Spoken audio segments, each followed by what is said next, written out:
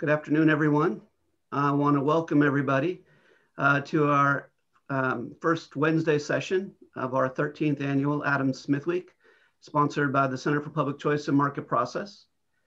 The mission of the Center for Public Choice and Market Process is to advance the understanding of the economic, political, and moral foundations of a free society. We've had a very exciting week of programming so far, but it's far from over. So I hope that you'll not only join us this afternoon, but this evening. We have Virginia Postrel coming up, and still 4 more events before the week is over. So Ryan is going to put in the chat for everybody to see the URL to be able to find the schedule to register for further events for Adam Smith Week. But that URL is go.cfc.edu/ASW. I encourage you all to look at our website, our Facebook page, or follow us on Twitter or Instagram to learn more about our program and to learn more about our activities. We're not alone in celebrating Adam Smith Week this year. We've got 9 other centers and organizations that have been joining us and offering events and sponsorship. Specifically, I want to welcome all the members of the Basquiat Society chapters from across the country today to this event. I have long been involved with the Basquiat Society, and it's something that's near and dear to my heart. So I was thrilled that we could partner with them and AIER for this event. At this time, I'd like to turn it over to and introduce you to one of our market process scholars, Lucas Moyen, to actually introduce our panelists for today before we get started. So Lucas. Dr. C, and thank you to the speakers for being here. So I'll get started on the introductions. We'll start with Corey DeAngelis. He is one of the nation's leading authorities on school choice and homeschooling. Corey holds a Bachelor of Business Administration and a Master of Arts in Economics from the University of Texas at San Antonio, and he got his PhD in Education Policy from the University of Arkansas. He was named to the Forbes 30 Under 30 list for his work on education policy. DeAngelis is the Director of School Choice at the Reason Foundation and an adjunct scholar at the Cato Institute. His research primarily focuses on the effects of school choice programs on non-academic outcomes, such as criminal activity, character skills, mental health, political participation, and schooling supply. He has authored or co-authored over 40 journal articles, book chapters, and reports on education policy. He's been published in outlets like the Wall Street Journal and USA Today. And in his spare time, he volunteers helping economically challenged middle school students at a San Antonio food bank.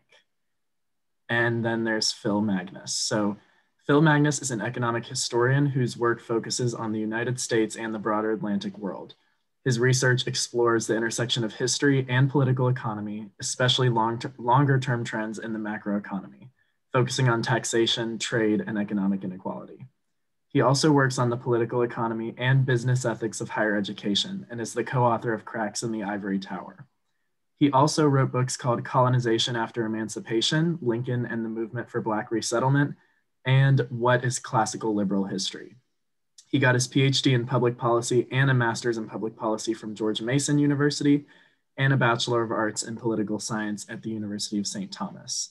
He's currently a senior research fellow at the American Institute for Economic Research. And before that, he taught at American University, George Mason University, and Berry College. We're really excited to have both of these speakers with us today. So on behalf of the Center for Public Choice and Market Process and everyone on this call, thank you for being with us. Thank you, Lucas. And thank you, Phil and Corey, for joining us today for what I hope will be a really exciting discussion about sort of where we are with regards to COVID-19 and school policy. So let me just start off by saying for everybody in the audience that, Corey's primary area is mostly through K through 12 and primary education, where Phil has tend to focus more on higher ed. And so as we sort of throw the questions out and proceed in this thing, we'll sort of proceed that way where each can sort of talk about their areas of expertise. But let's start with the obvious. The title of your talk suggests that there were many problems with the education system long before the pandemic and COVID started. So let's talk to those issues that were really problematic both in K through 12 and in higher ed. So Corey, maybe you want to get us started on that? Yeah, look, COVID didn't break the public school system. It was already broken.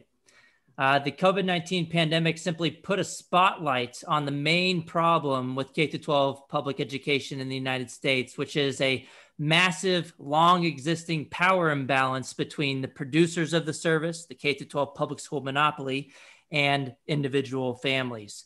It's one thing for a school to fail to educate your children year after year, yet still get your children's education dollars. But it's another conversation altogether for that same institution to continue to get your children's education dollars, regardless of whether they even open their doors for business. And what's really interesting that a lot of people have pointed out in the past year is that over the whole time period over the past year, private schools have either been open or they've been fighting really hard to reopen their doors. For example, in Kentucky, you had private schools take the fight all the way up to the Supreme Court to fight against their governor for closing their doors for in-person instruction, where you had, in the same state, you had the Kentucky Education Association cheering the decision to keep the schools closed. You had a Catholic school, a private school in Sacramento, California, even rebranded itself to try to get around the government's arbitrary closure rules that applied to schools, but not daycare. So they retrained all their employers and said, oh, we're a daycare.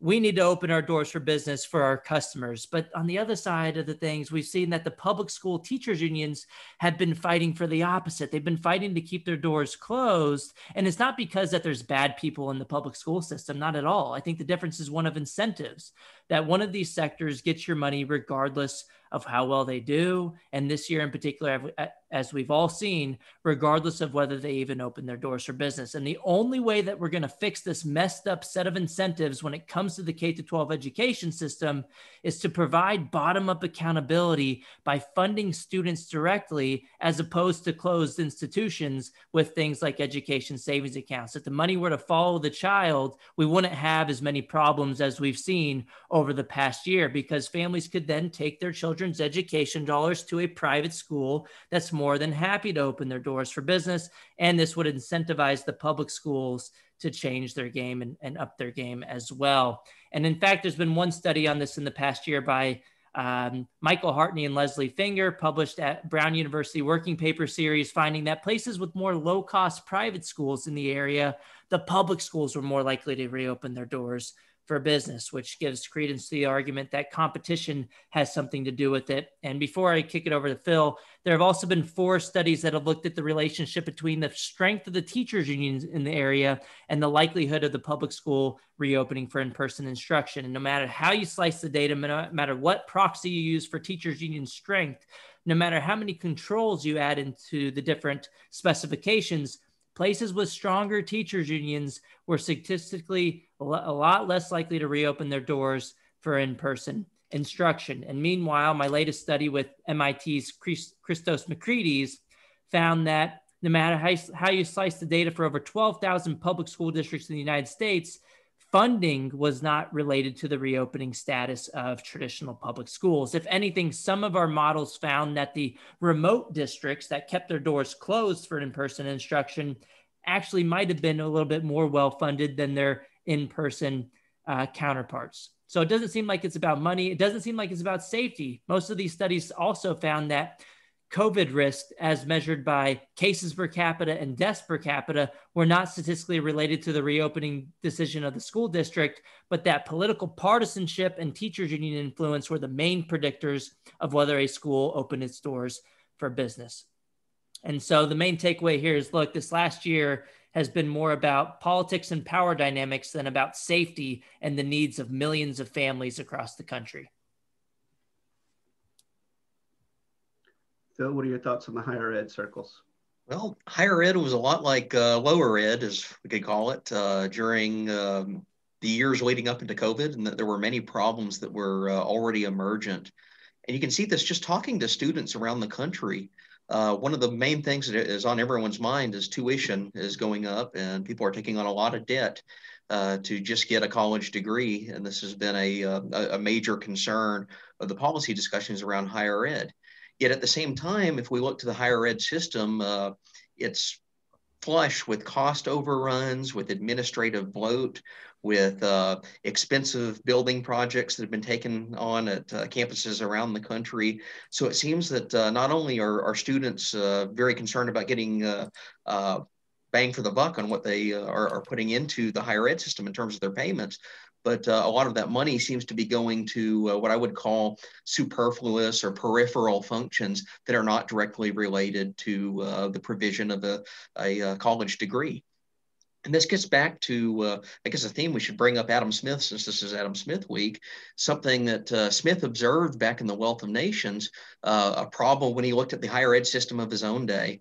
He actually taught at several different universities, most notably University of Edinburgh in Scotland, but he was also down at Oxford in England for a while. And he had a passage in there where he compared the two institutions, and he noticed something really striking, that in England, at Oxford, the faculty were often very lazy. They didn't show up for class. The quality that was provided in the classroom wasn't all that great, and the students really didn't care about attending. So there was a real disconnect and kind of a breakdown in the system, even though they're paying in a whole bunch of money to go to Oxford to get a degree. Yet if you went up to Edinburgh, the students were more engaged, the better faculty were rising through the ranks and getting promoted, and bad faculty, those that neglected their classes, tended to fall by the wayside or even get fired or leave the university system. And he asked the question, well, what's the difference here? And the difference happened to be the way that it was paid for. Up in Scotland, there was a direct connection between the quality of what was delivered in the classroom and kind of a tipping system that students paid in terms of fees to professors as kind of a reward for what they had delivered in the classroom. So there was a direct connection between the payer and the payee and the delivery of college content. And what I've argued is that in higher ed today, that's largely been severed. We have third-party payers. We have government agencies that issue grants. We have subsidized loans that come through mostly a government framework. We may have private loans that are going through, again, a third-party payer for students when they're trying to get a college degree. And the recipient of that money is not the professor, him or herself. It actually goes into a complex university bureaucracy where it's dispersed, and portions of that are captured in rents for political projects and other things that are not connected to the provision of education. And that's spread around the university system. And it turns out that quite a few people that work in the university system, separate and apart from the faculty, separate and apart from the professors that are teaching in the classroom, are actually just careerists working in secondary and tertiary functions, not really related to the provision of education. If you look over time between about 1970 and just last year, the largest area of growth in higher ed has been in mid-tier administrators, people who work in student services or finance or the admissions office, the environmental sustainability office, the diversity office, you name it. They have basically quadrupled in that period since the early 1970s to the present day, even to the point that they outpace the growth in the number of faculty. They outpace the growth in the number of students that are attending higher ed. So that's what's really driving the costs up and absorbing all this tuition payment. So all that existed prior to COVID. We entered into a very strange situation where higher ed rapidly locked down, even a week or two before the rest of the country officially locked down. What did colleges do? They dispersed their students and told them to go home for the semester. They converted to online, and they did this very rapidly and without much thought put behind it. We can talk a little bit about some of the implications of that, but the long-term trend has been higher ed has been very reluctant to resume normalcy. It's lagged behind the rest of the country, except for the lower ed system, which also has stayed closed, in getting back to normal operations. And that raises the question of people that are still paying full tuition for very reduced and limited services in many cases, are now seeing an even greater disconnect that existed previously between the dollars they are paying in and the quality of the education that's being received. And yet higher ed thus far has not been very responsive to accommodating some of the issues of reducing its services. In other words, higher ed is not cutting budgets of superfluous activities on campus that have nonetheless been canceled insofar as it can get away with that. So we have costs are continuing to rise, continuing to go up, and yet the quality is diminishing even further during the wake of the pandemic. So Yesterday, Brian Hooks talked about recognizing the need for bottom-up solutions. To your comment, Bill, about Adam Smith, he pointed out that, the university system for all this time really hasn't changed all that much, right? We've not become that innovative. But nonetheless, right, there is a need for bottom-up solutions. So what do you think the best way, given the current environment of the pandemic? And as Corey said, we've sort of put a spotlight on some of these things, right? People are recognizing just exactly what some of these problems are, more so than usual, right? So how do you think this is going to allow us to maybe get some bottom-up reform that might be necessary to generate some innovation and some good outcomes for both education systems? Yeah, I can speak to that for higher ed. We're already seeing a bit of this taking place because there are clear regional differences in the rate that colleges are reopening or allowing students to come back to campus, or even when they get back on campus, what they can do when they're there. It's the difference between, do you have to quarantine in your dorm for 2 weeks before you can go outside, or are there opportunities for attending in-person classes right away? And because of the regional variations, you're seeing that a lot of schools in the South, a lot of schools in some of the Western states that remained open are closer to normal operations than schools in, say, like the Northeast or California that are still under pretty heavy lockdowns, still under restrictions. And that's been manifesting in the way that students are reacting to the COVID crisis. They're voting with their feet and moving to universities and colleges in regions of the country that are willing to resume normal operations. Over the long term, that's going to turn into a fiscal pressure that a lot of these schools have not felt in many, many years, if not decades, because people vote with their feet. They're taking their tuition dollars with them. The second effect that you're seeing some of the similar patterns take place is some students are taking a gap year, or they're deciding to maybe do some of their gen ed classes online at the local community college because, if the quality's diminished and you can get a gen ed credit in English 101 at your community college for a couple $100 versus full tuition that comes to $5,000 or $6,000 for the same exact class online at your normal college or university, it makes sense to take the cheaper option and just transfer it in. So you start seeing pressures coming from students making individual decisions. And I'd encourage anyone that's interested in the quality of higher ed to really contemplate that, whether you're a student yourself or a parent who has a student that's about to go off to college. Start asking these questions. What kind of services, what kind of return am I going to get if I select this university in maybe the South or the West over another university in the Northeast that historically may have been more prestigious, but is now on limited operations? Yeah, I just want to point out with K-12, families are starting to smell the BS with the K-12 system. And one thing that they're seeing is that there's just a preponderance of the evidence suggests that the public schools can be open, yet they're still not open. So they're not following the science. If you look at stuff like the data from Brown University's Emily Oster has been tracking this for several months, finding that the positivity rates in the schools are substantially lower than the positivity rates in the overall community. And so overall suggesting that school reopenings are not significant contributors of community transmission or even hospitalizations. If you look at the Brown University data, you see the lower rates in the schools. One example is New York City. Their positivity rates have consistently been about 0.5% or less for case positivity rates in the schools, whereas in the overall community, it's been about 5 to 10%. So it's been about a 10th to a 20th of the rate in the overall community when we're looking at the individual schools. So schools aren't super spreaders.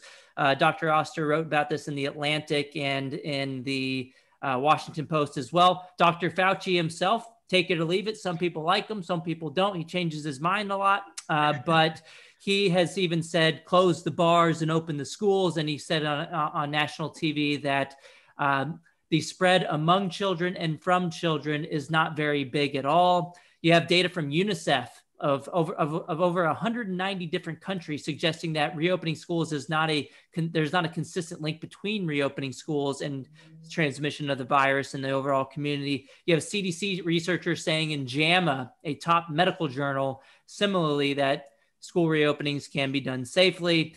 We've seen data from Sweden for a long time now as well, suggesting that schools can safely reopen. But in addition to the scientific evidence, there have been other things over the past year that just don't add up. And these things that I'm about to talk about are convincing more families than even the peer-reviewed medical articles. For example, one of the things that happened was that, well, first of all, I already talked about the private schools have been opening. If they were able to do it, why couldn't the public schools do it? Second is there's been a ton of hypocrisy going on on the part of teachers union bosses. For example, you had the teachers union boss from Berkeley, California, railing against opening public schools for in-person instruction, but then sending his own kid to private schools for in-person childcare. You had in Chicago, the board member of the Chicago Teachers Union, this one really blew up in her face, but she was tweeting against reopening of schools back home in Chicago, but she was doing so after traveling to Puerto Rico and vacationing in person. So people kind of scratched their head a little bit and said, well, if it's safe enough to travel in person and to vacation in person to another country, then why isn't it safe enough to return to work in person? We all know why. And the reason for that is because people would rather vacation than return to work in person. That's just the reality. It doesn't mean you're a bad person. It doesn't mean that you have bad intentions. It just means that we are human beings and we react accordingly to the incentives that are put in front of us. The problem is the incentives baked into the public school system. The problem isn't with these individuals that are acting hypocritically. You also have, Fairfax Public Schools in my area in Fairfax County, they were paying the bus drivers to drive around town, empty buses, while the schools weren't even open for in-person childcare or even in-person instruction, which just didn't make any sense. It was essentially the equivalent of paying people to dig holes in the ground and then filling them back up and paying them just to waste their time. It just didn't make any sense. And then also one of the weirdest things in at least 10 states that I can recall off the top of my head was that they were not reopening their schools for in-person learning because that was too dangerous. But then they were reopening the same public school buildings for in-person childcare services. If it's safe enough to reopen the schools for in-person childcare services, why isn't it safe enough to reopen the schools for in-person learning? What's the difference?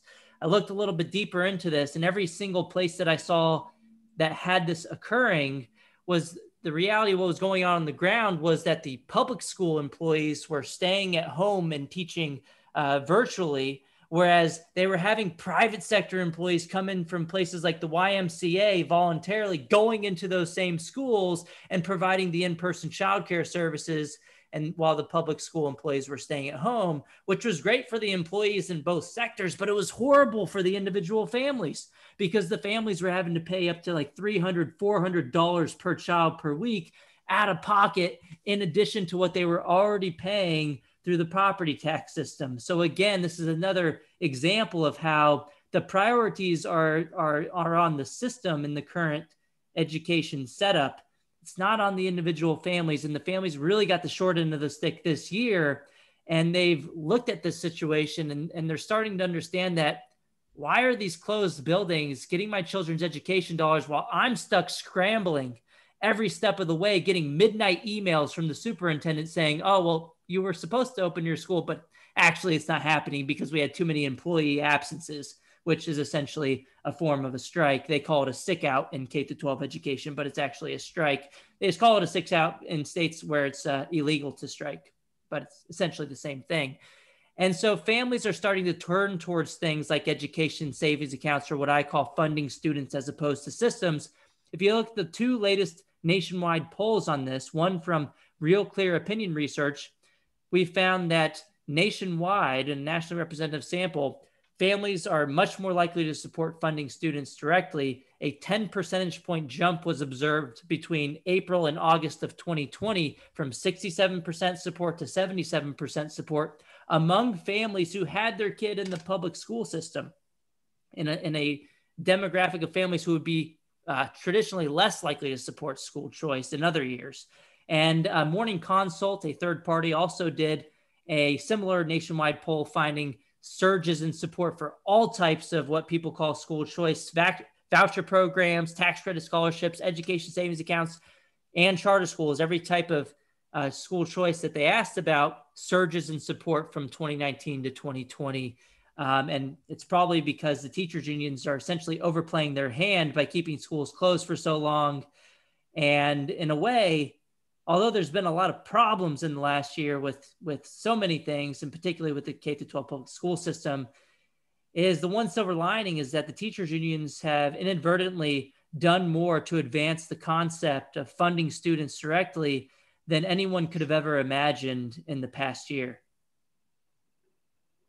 So, and one more piece of evidence, I know I talked for a long time, but I got to get it out there, is that there's this shift in the minds and hearts of individual voters of supporting school choice, but there's also a huge shift this year in actual policies getting passed at the state level, where 92% of K-12 education funding actually comes from.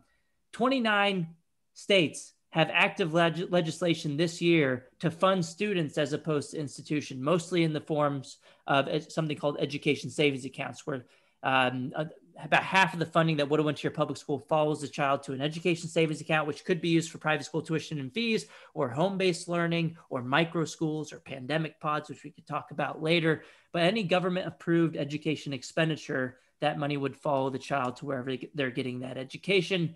And a third of those 29 states, about 10 of the states, have already passed at least one of these bills out of at least one chamber, and about 5 others have passed at least one of these bills out of at least one committee. And today, right before this call, West Virginia passed out of both chambers, Senate and House.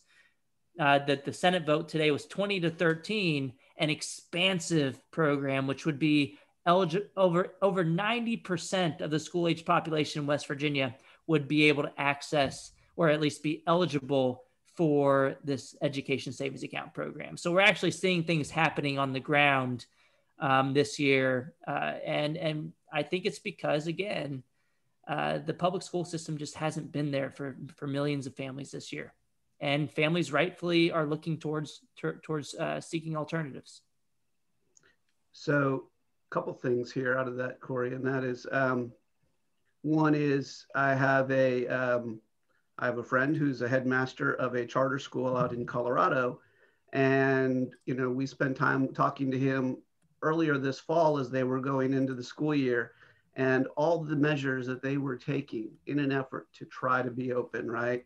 All the things that they were doing, investments they were making in cleaning crews and other devices to make sure that it was safe, but they wanted to make sure their doors were open, and they kept their doors open, right? So while not a purely private school, right, it is still closer than not, and they have a lot more connection to their students and their community and their parents, right? So they've been doing that. One other thing, I think South Carolina was one of the states that the governor attempted to create such a program where the financing followed the students, and caught a tremendous amount of backlash for it.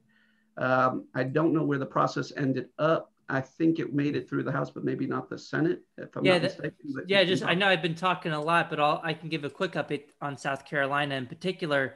The governor wanted to use the relief funding from the federal government to allow for families to choose private schools. And the South Carolina State Supreme Court, I want to say, nixed it as quote unquote unconstitutional, yet it wasn't taxpayer funding or state taxpayer funding. It was from the federal government. So it shouldn't have been an issue. And then 2, South Carolina has pre-K programs and higher education programs that can both be used, state taxpayer dollars, at private religious or non-religious institutions.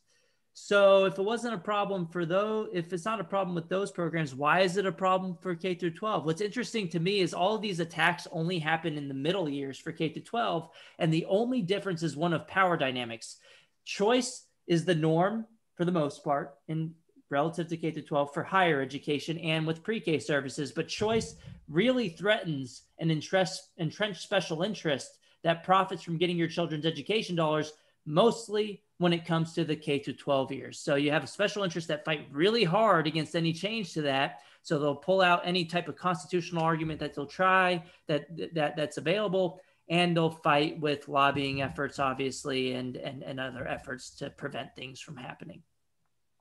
So, oh, but South Carolina also has another separate bill this year to fund students as opposed to systems. I'll put it into the chat, but it is Senate Bill. So, I'm curious, as we 3976 looked at the beginning of all of this and the pandemic, and the schools are shutting down and parents are losing jobs and employment opportunities, right? And now they're working from home, right? They're trying to resolve these employment situations while now being fully in charge of their schools, their child's education, right? And so what did the school systems, both, K through 12 and higher ed, do right to sort of help this in this transition? And what did we really get wrong in that, in terms of burdens that we put on parents? And maybe this is partly what helped to shed some of the spotlights, but maybe some examples where we got it right, and maybe we saw some bottom-up transitions, and maybe some places where we really went awry. I speak to higher ed, and this is probably something that anyone that's in college right now has experienced, is one of the things they got it right is that there was a really rapid transition to online. People tended to be pretty adaptable to that, both on the faculty side and on the student side. It wasn't always a seamless transition, but they made it work, and very quickly got up to speed with using some of these new technologies that had for decades been either haphazardly implemented or even resisted in some areas of the university system. What does this mean for the long run? I think that there's some positive developments here, and that people realize that different types of classes on campus have different value to them. So if you're an econ major, the classes that excite you, the ones that you get the most out of the in-person traditional instruction, tend to be the classes that are in your major, the ones that have the small discussion groups where you have one-on-one time with the professors and you work through texts and a very deep understanding of them. On the other side of the spectrum are what we call the gen ed classes, the math 101, English 101, history 101 courses that everyone takes. And I think we've realized that those can be delivered with about the same effectiveness online as they used to be in person. So there's probably some innovation that's going to be coming out of that. And it may mean in the long term that higher ed depends on online instruction for the large gen ed classes more than it used to historically. Now, the flip side of what they've gotten wrong, other than what I've already discussed, one thing I've pointed out fairly recently, I did a kind of a mini study on this using some statistics of where students go to school and where the out-of-state students happen to be. Higher ed, the way that it shut down back in March 1 year ago, probably had some very unintended effects on COVID transmission itself in the household. If we remember how that all took place, it was about the first 2 weeks of March when all campuses across the country started shutting down, and they did so very rapidly. There was kind of a follow the leader effect. So when Harvard, Princeton, and Yale decided they were going to suspend operations, that also meant Southwest Central Arkansas State suspends operations as well. They kind of copy who are the leaders in the field. But what it did is in March 2020, the pandemic had not spread nationwide yet. It was still isolated in some hotspot pockets that tended to be mostly in the Northeast. So like New York, Massachusetts, Connecticut, those were the early outbreak states that had a real true pandemic in the first wave. Yet if you were in South Dakota, there wasn't much in the way of COVID there. Yet what happened in the Northeast is they shut down all the schools. And I estimated using some statistics on out-of-state registrants at these universities that almost 900,000 students that were currently living in the Northeast and attending schools in the Northeast were dispersed across the country into multi-generational households. They went home to go live with their parents and grandparents and aunts and uncles at the peak of the pandemic. And we just know from the way that the disease spreads that at least a few of them were probably carrying positive COVID cases with them. So in an odd way, higher ed's missteps in the early days of the pandemic, I would argue, probably created a super spreader event that has thus far gone undiagnosed because we've been focused on other areas of the pandemic. Now, is that something that could have been foreseen? Probably not, with the way that we acted very hastily in shutting down higher ed, but it's something I think we need to reconcile and take into account for the future, that maybe these hasty closures need to be better thought out.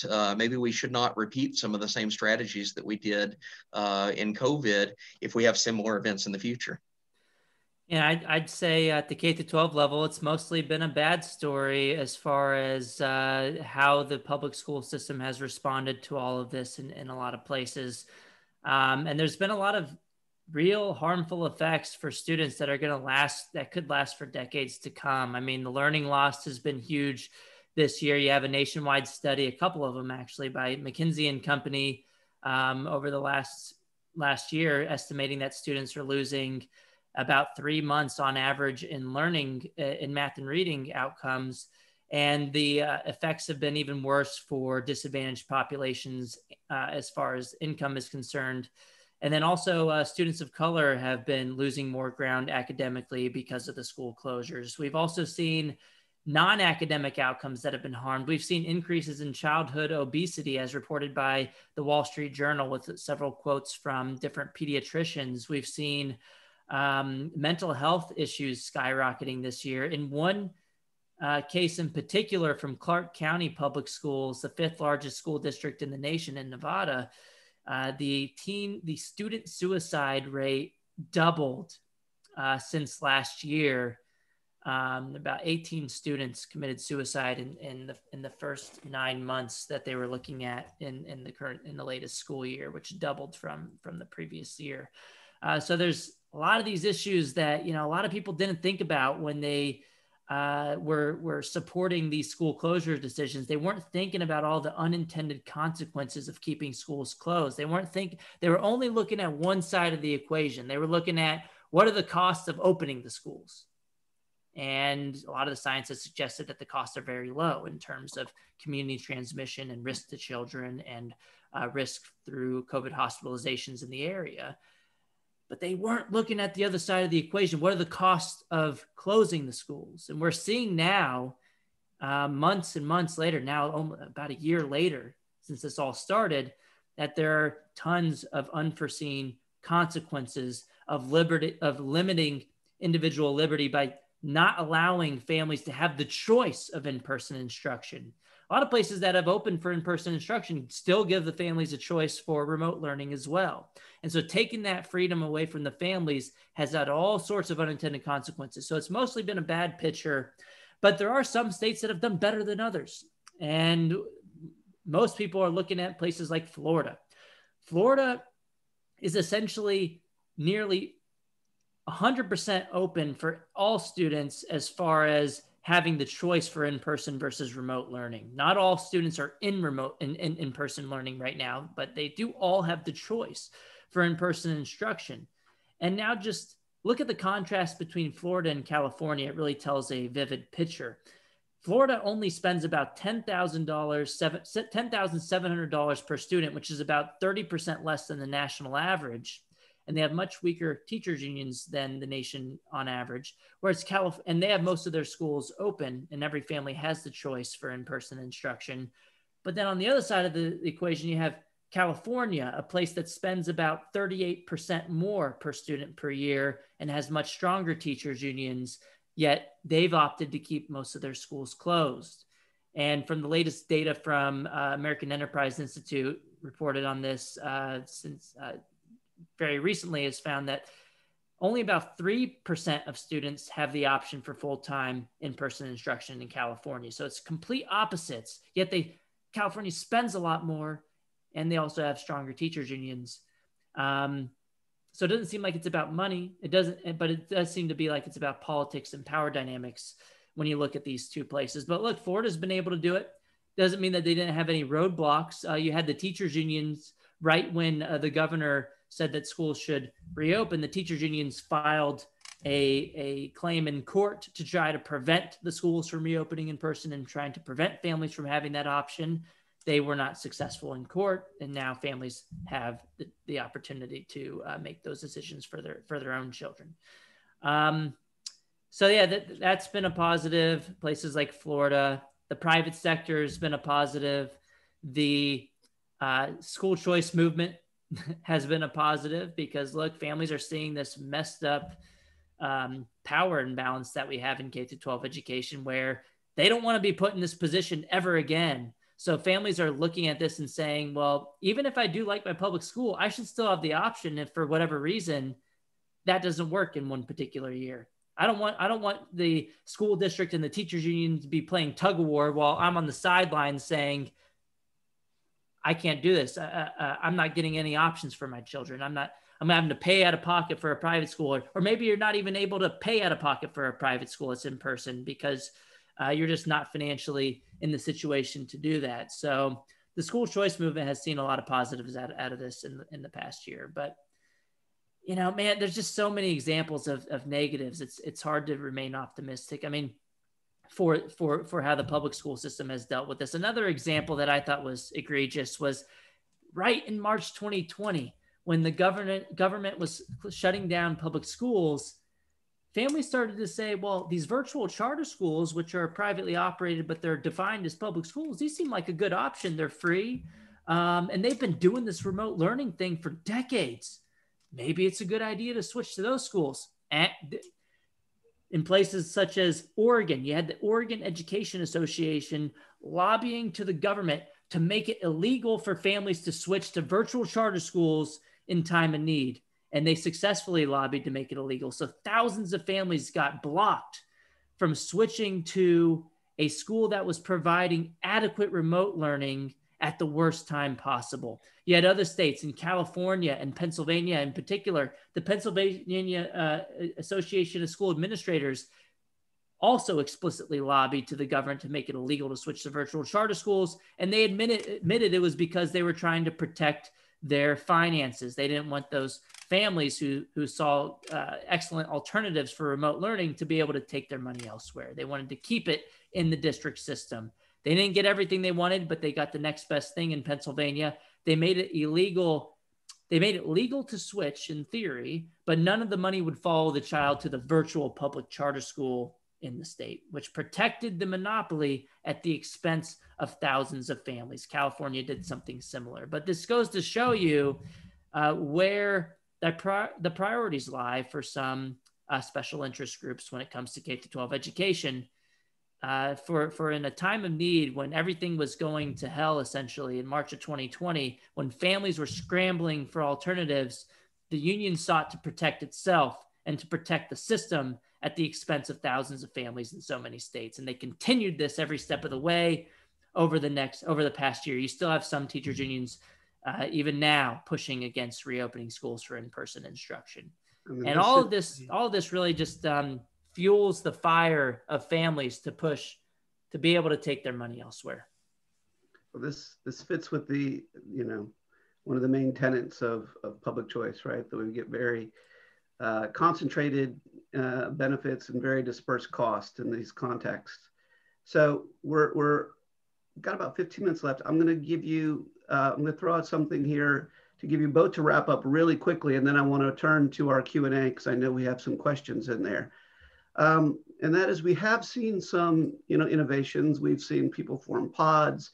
They've had the opportunities to move to private schools, right?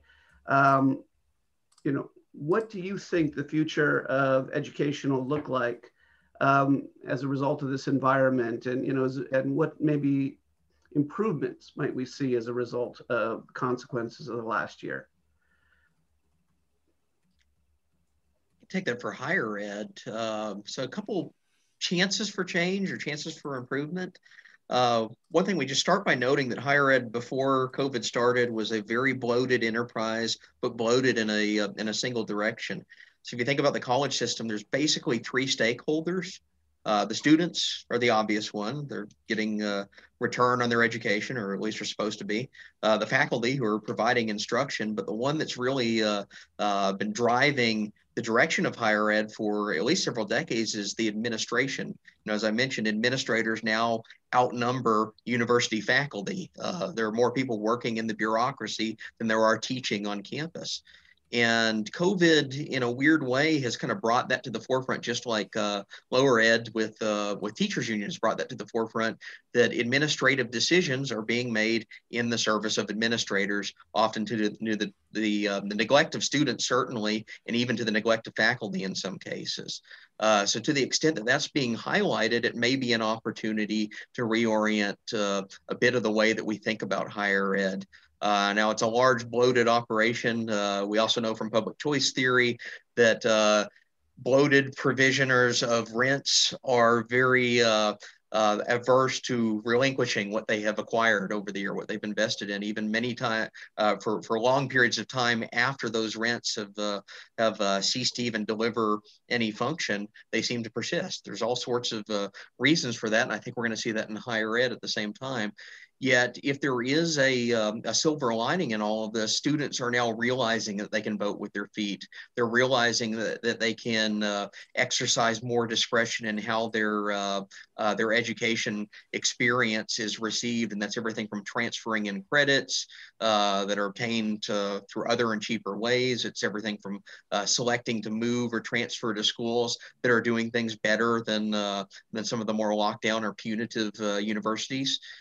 So just simply engaging in that experience kind of opens up the door to asking the question, after COVID is over, after we've resumed normal operations, why can't we retain some of these same types of bottom-up features that have developed out of necessity during the pandemic, and just apply them in normal times and get some of the benefits that we get that we're seeing from those right now.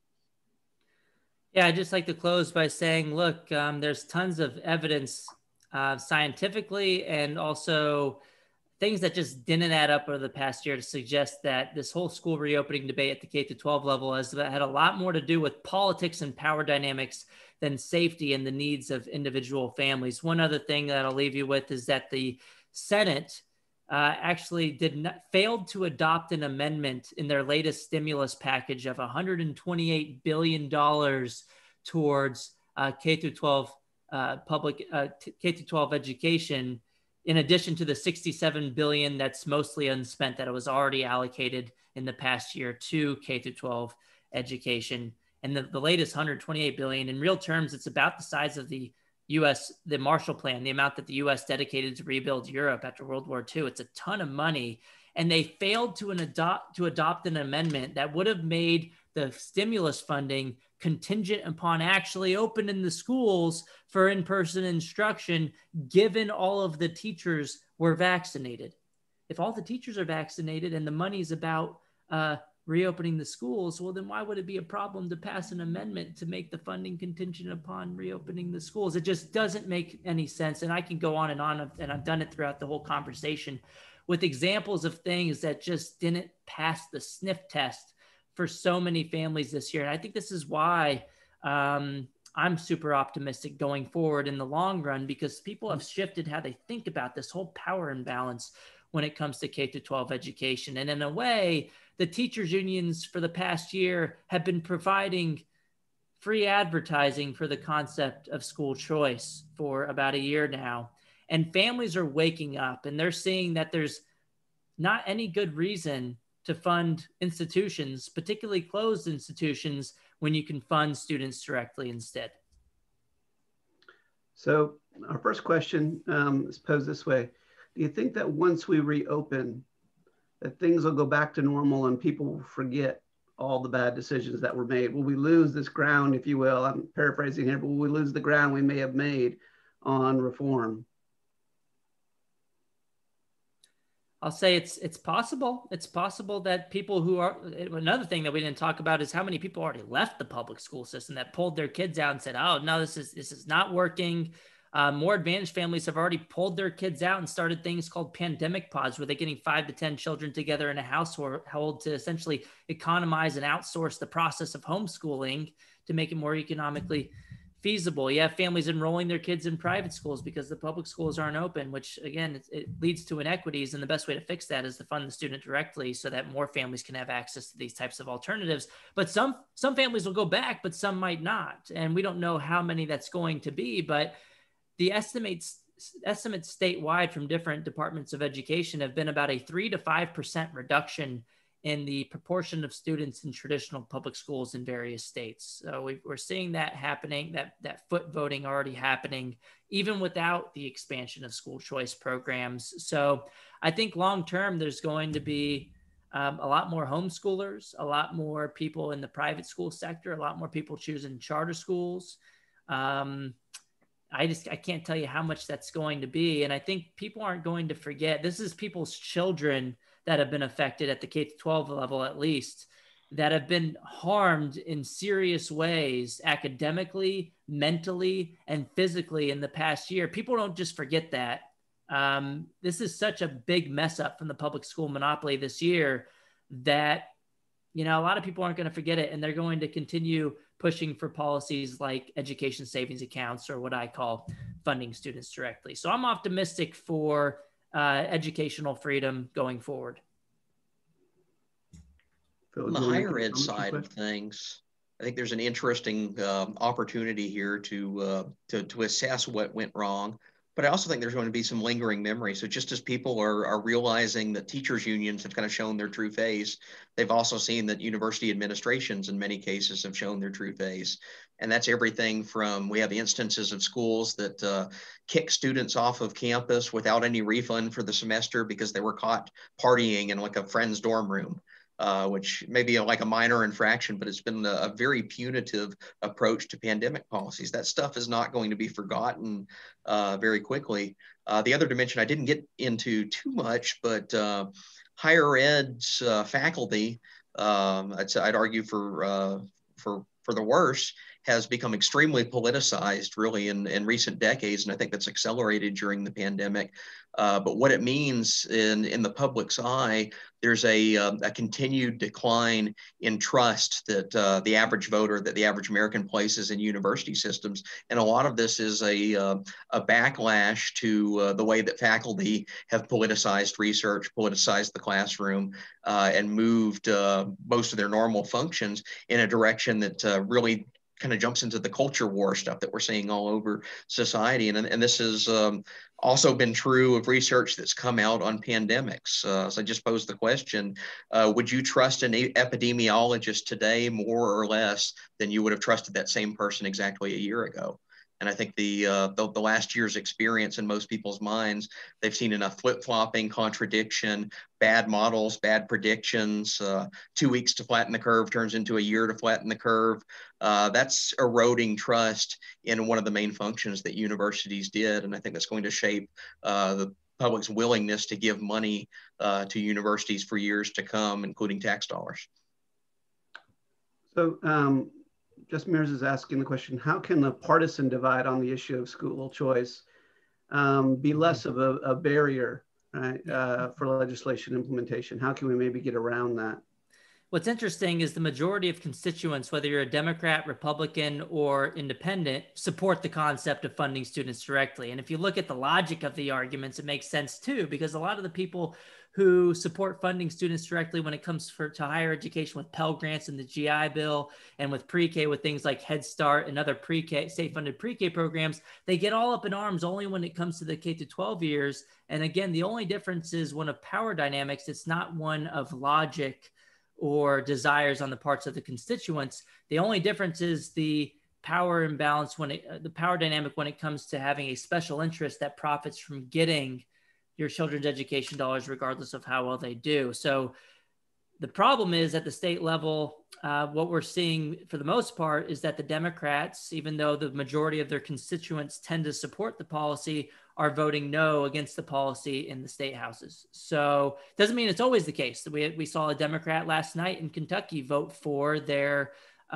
proposal to fund students instead of systems. So they do cross party lines sometimes, but if you look at if you just go on the website for Open Secrets, for example, and look at the American Federation for Teachers, the second largest teachers union in the US, and look at the percentage of donations that go to Democrats versus Republicans from that body of 1.7 million members, 99% or more goes to the Democratic Party candidates. So that's very powerful when it comes to how the votes turn out.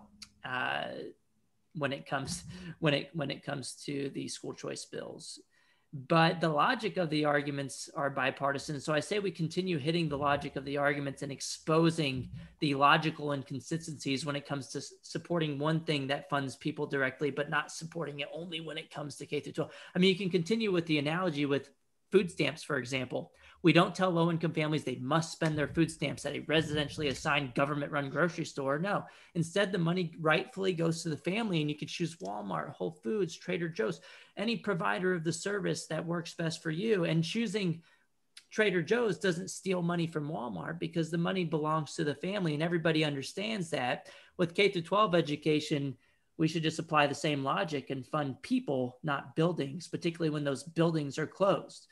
And so I say we continue hitting this because hopefully at least truth will prevail in the end. So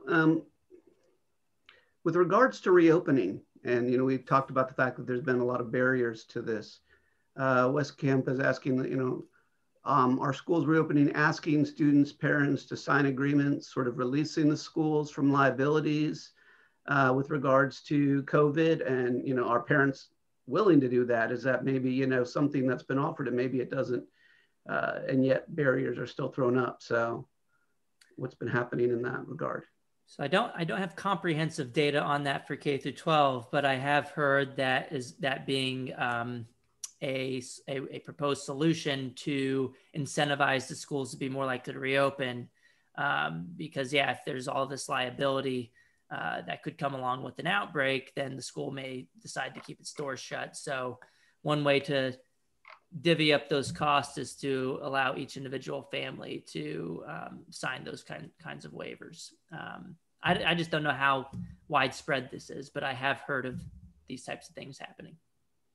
And in higher ed, it's really taking place on a state-to-state basis. Depends on what the state laws permit.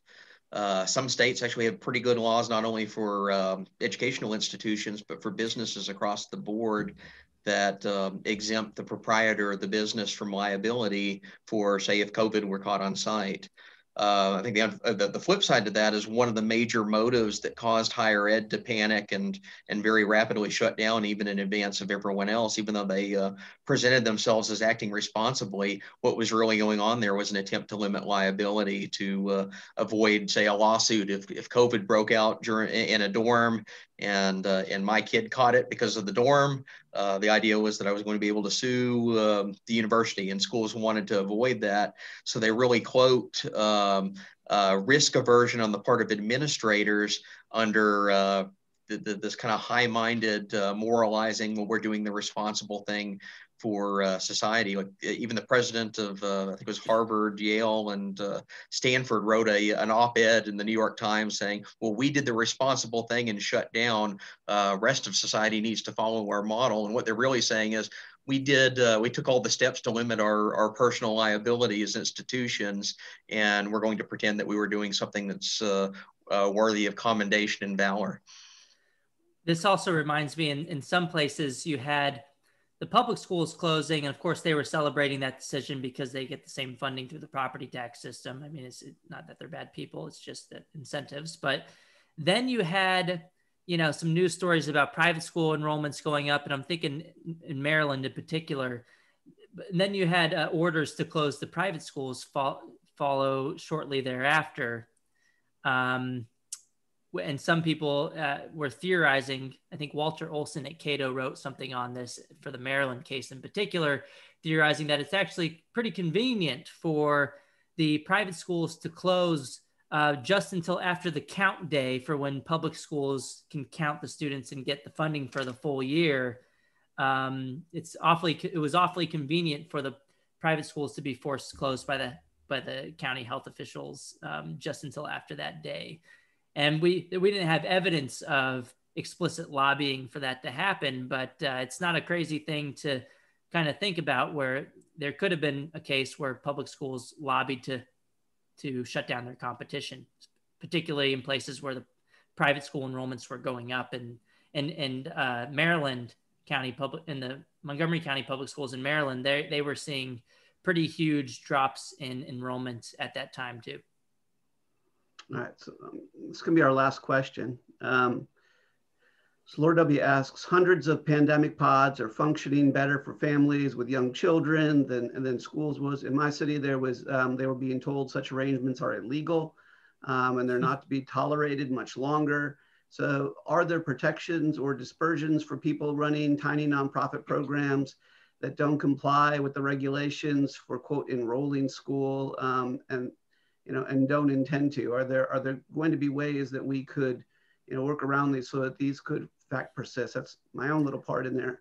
I'll just add that I have a good friend of mine, and they've done this with their children, and it's been quite successful.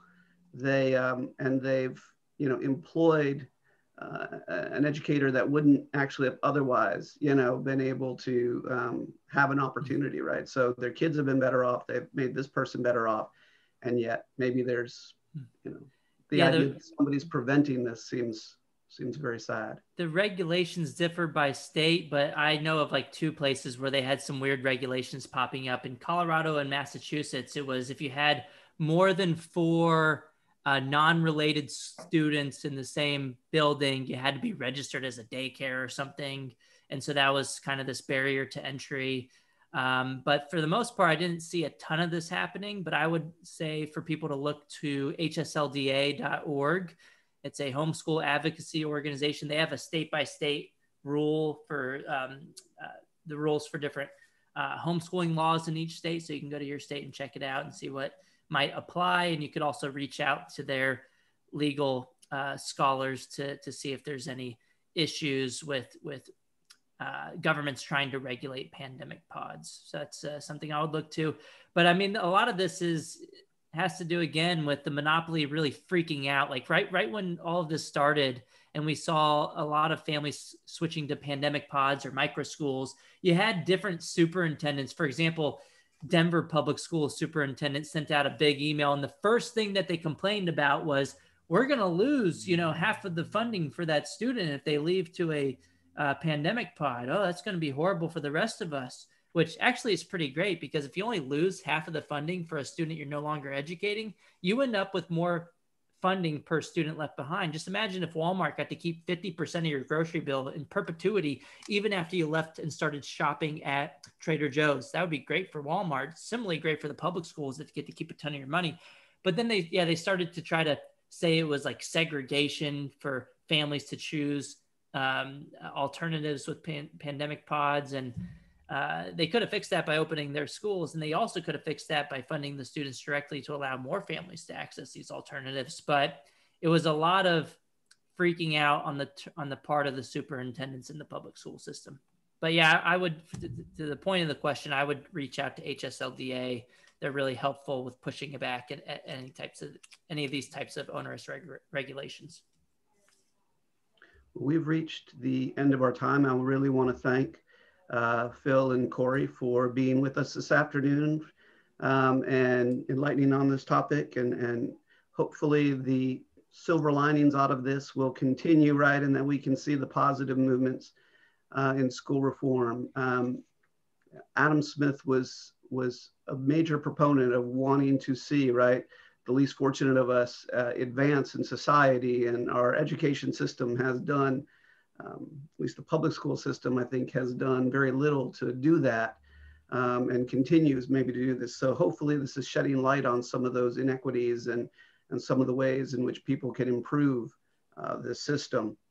So I want to thank you both for being here. I want to thank AIR again for sponsoring this, the Boss Chat Society chapters. For those of you who are interested, again, there are still several events left in Adam Smith Week. Tonight at 6 o'clock, we have Virginia Postrel. I know in the chat we put the link to to the schedule and to the events. And then on Thursday, we have 3 events, and Friday still 1 more. So there's lots of good things still coming ahead. I would encourage you and hope that many of you will be able to participate. I know that we didn't get to everyone's questions, and I'm sorry about that, but perhaps Corey and Phil be willing to throw their contact information into the chat if any of you want to continue this conversation beyond this. And I encourage you to look for the work of Phil and Phil Magness at AIER and Corey at Reason and Cato, right, to continue to follow their progress on this. Gentlemen, thank you both for being with us today. Thank you so much for having us. Thanks.